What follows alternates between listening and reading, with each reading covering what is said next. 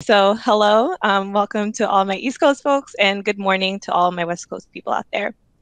For my role, I specifically recruit software engineers into our Futureforce program in the US.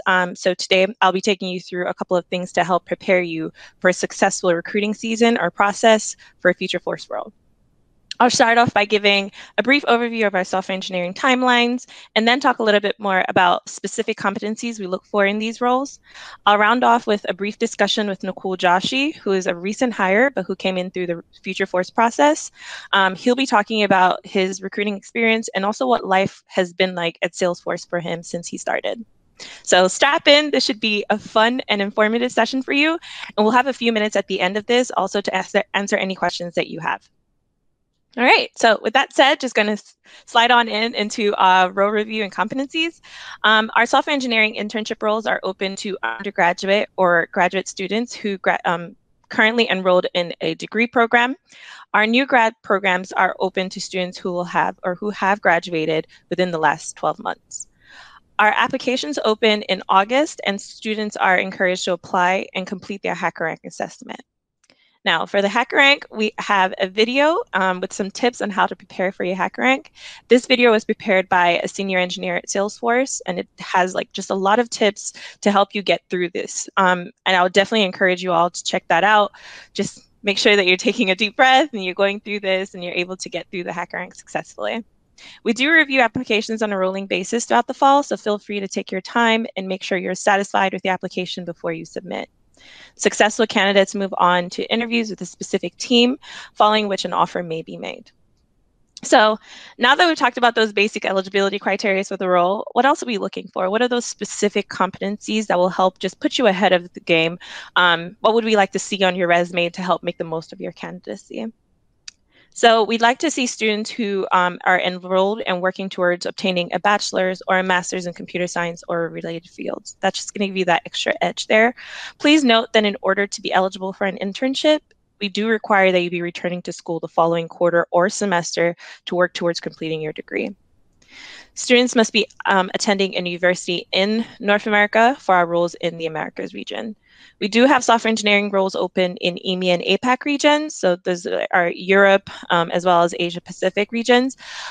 So we would definitely encourage you to check those out if those regions are of interest to you. While this is definitely not a requirement, academic or professional internship experience working in a professional coding setting is a plus. If you don't have experience, don't stress about it. That is totally fine. This is still an early career role, so everyone is definitely welcome. That said, we do require a strong understanding of computer science fundamentals and how to apply them to code in order to be successful in this role. And then finally, just to add a special touch, definitely would encourage you to incorporate our 4 principles. Those are trust, customer success, innovation, and equality, just to put you a little bit ahead and to show that you've been thinking about Salesforce as a preferred company of choice, and to show you that you just put a little bit more thought into your application. That's a lot of information, but hopefully, that's giving you just some of the things that we're looking for there. So now you've successfully submitted your application. Let's say you've included all the important experiences in your resume. You've put in all those little tips that's going to push you ahead. You've passed your HackerRank assessment. And now look, you've been invited to interview with the team.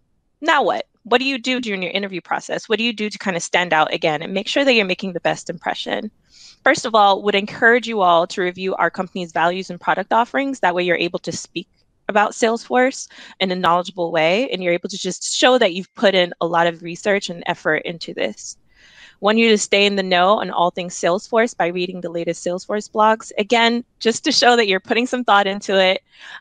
Just as our Salesforce blogs has a lot of just tips and things like that about Salesforce, what's currently happening in the company, what's top of mind for us, what we're interested in, what we value, and things like that. Would also definitely encourage you to follow us on Facebook, Twitter, Instagram, and Snapchat. We are very active on all social medias, or at least the more popular ones. And it will definitely give you a deeper understanding of our university programs. That way you're just able to see what we offer, our important timelines, things like that, that would just help you through this process. For the interviews, they will be both behavioral and technical, so be ready to answer a mix of questions. Code may be required, so be prepared to whiteboard and also be prepared to think through your thought process out loud. We want to make sure that you're able to explain your code to someone else and that you're able to problem solve out loud from A to Z and bring your interviewer along with you through that process. Most importantly, be authentic. Throughout this process, it's an opportunity for us to get to know you because we are looking at the end of the day at hiring you. So the best thing for you to do is to make sure that you are bringing your most authentic self, however that looks, to your interview. So again, a lot of information. I hope you've all been able to learn a thing or two here on how to stand out with your application, your hacker rank, and your interview. I'd now like to invite Nicole on stage. Nicole was in your shoes a couple of years ago. He'll be able to give just a little bit better insight into what it's like to go through the Futureforce recruiting process. Hi, Nicole. Hey, hi, Femi. How's it going? It's going good. Thank you. Awesome. All right. Well, I'm hoping you can do just a brief intro and just a quick overview of what you do at Salesforce. Sure. So, hello all, and to give a little bit background about myself, my name is Nakul Joshi, and I graduated from University of North Carolina, Charlotte, with a master's in computer science.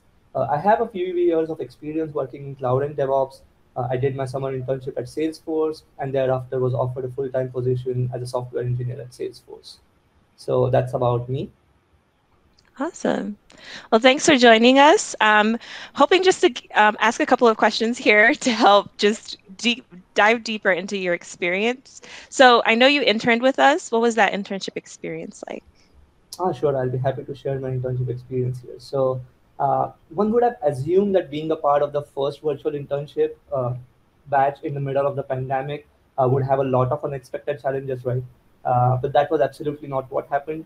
Rather, in all the honesty, the ride felt really very smooth. And for that, I have to appreciate the way Futureforce team worked on all the fronts. I mean, they made sure we use a right suite of online platforms and tools to stay connected, and the collaboration doesn't get hampered. They had arranged a lot of events, quizzes, games, activities that we all could participate right from our homes. Uh, to be honest, I never felt I wasn't physically present in the office. One thing I would specifically like to highlight is the volunteering time that we were given to, and I truly admire Salesforce for giving back to the community. Uh, Speaking about my team, again, they never made me feel like I was an intern there. The team was extremely helpful and always appreciative of the work I did. And you know what? One thing that I liked a lot is the transparency and the clear vision this program is built on. I'll give you a small example. So, on the very first day in the induction, we were told about our internship path, the work, reviews, presentation, and a possible return offer. And the whole program ran exactly as told.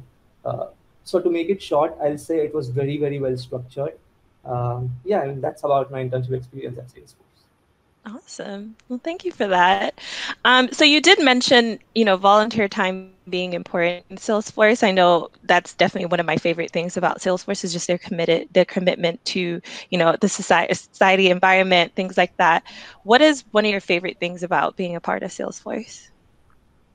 That's a very nice question. Uh, I have a bunch of favorite things to pick, but the most favorite thing I would say being a part of the Ohana. For those who don't know what Ohana means, it means family. So in Salesforce, we do not look at our peers as just co-workers or colleagues, but we look at each other as family members. Everyone is always ready to help and support each other, and I truly believe the world would be a better place to live if people start having more emotions towards each other. And I'm proud and blessed to be a part of such an organization with such a culture. So yes, the culture of Salesforce is definitely my favorite thing about being a part of Salesforce.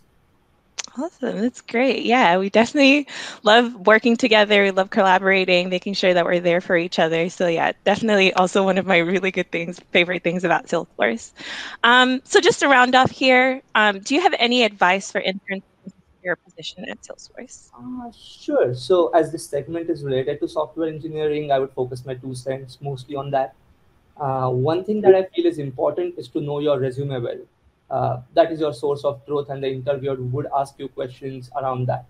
So I always suggest that it's best to know literally each and every word on your resume. Next thing would be more technical, and you know what I'm going to say. That's right, you need to know how to code. So please do practice HackerRank. I personally think practicing system design will give you a strong understanding of how things work. And then, of course, I cannot stress enough on the need to sharpen your communication skills as well. So they are equally important. So yes, I think that pretty much sums it up. If anyone has specific questions with regards to this question or anything else, I mean, I'll be happy to answer that as well. Awesome. So, I mean, looking back, I know you've mentioned a lot about making sure that you're strengthening your coding skills and things like that. But looking back, is there anything that you wish you knew going into your internship? Uh, I mean, frankly speaking, the way it was structured was just awesome because they made sure that we had fun, we get all the learning, we get all the support from the team, and in fact, the other teams as well.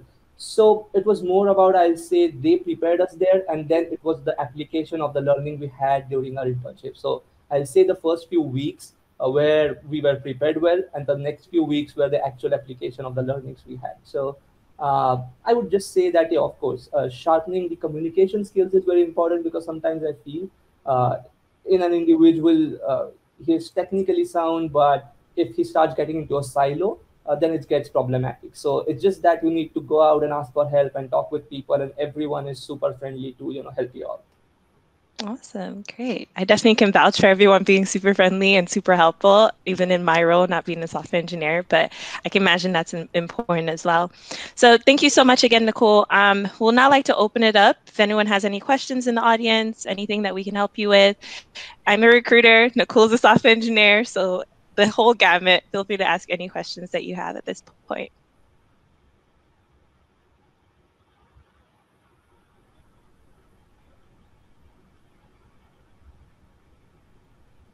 Okay, Nicole, any HackerRank tips? Frankly speaking, you need to practice well. So I personally did lead code and hacker rank. So there are like difficulty levels of the questions like easy, medium, and hard. When you start, don't get disappointed, don't get disheartened. They are tough. I mean, I've heard people sometimes saying they're pretty easy and they can do it, but no, you need to practice. That's what I've done. And once you start practicing, you will eventually start getting the answers to the question. So it's not a rocket science, it's not magic, it's just that you need to be consistent in like practicing one or two every day, and I'm very sure that you'll be able to uh, pass hacker rank with flying colors. Yeah. And like I mentioned earlier as well, we do have a video. It was prepared by a senior engineer here with a few tips about HackerRank and how to get through that successfully. So if you have any more questions, feel free to watch that video. I believe it's pretty comprehensive. I do see a little bit more, a couple questions about the interview process specifically. Like I mentioned, following your HackerRank, you may be invited to interview with a specific team. The interviews would be a mix of behavioral and technical. You have a big behavioral interview with the hiring manager. We'll ask you a little bit more questions about your resume, your experience, your interests, things like that. And then you also have a technical interview with a software engineer on the team.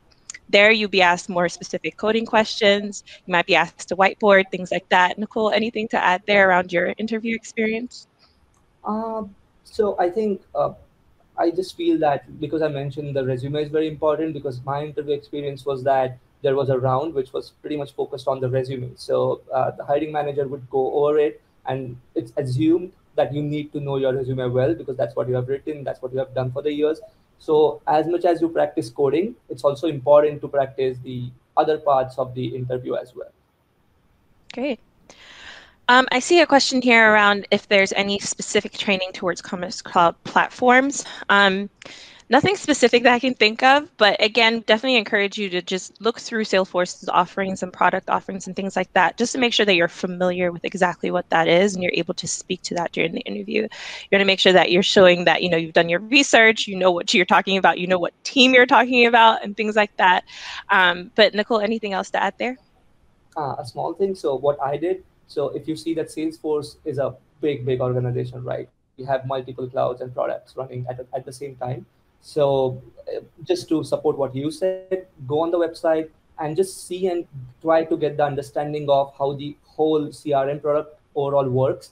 That should definitely be helpful in your interviews. Yep. I'd also like to mention Trailhead. That's open to everyone. So feel free to go on there, pick a course that, to help you walk through a little bit of that, to help you walk through the structure of the company and things like that. And that should hopefully help you prepare for those interviews. Is the new grad role open for recent 2021 graduates? Yes, it is. Again, encourage you to go on our website, open up those roles and look up the eligibilities for those and apply. Could you speak or please throw some light upon data science hiring process? The process is the same across the board.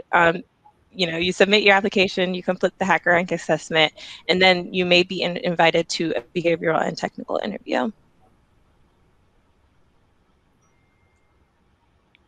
All right, any other questions? All right. Well, thank you all so much. You've been a super engaging audience. These questions have been hopefully super enlightening for you. Nicole, again, thank you so much for joining us. We're going to let you get back to, engineering and creating some fun products for us there. Thanks again for joining. Hopefully you're able to join our next session whenever that is, and hope you have a great rest of your day.